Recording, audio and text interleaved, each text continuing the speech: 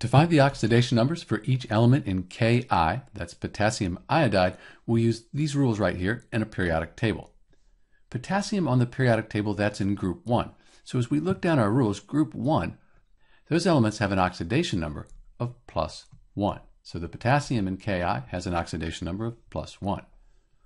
Iodine, as we go down, iodine is in group 17, sometimes called 7A, and it has an oxidation number of -1, except in a few instances. So here we have oxidation number on the iodine in Ki is -1. We also know that if we have a neutral compound, that's a compound that doesn't have a plus or minus out here, all the oxidation numbers, they're going to add up to 0. +1 and -1, that adds up to 0. That makes sense. So these are the oxidation numbers for Ki, potassium iodide. This is Dr. B, and thanks for watching.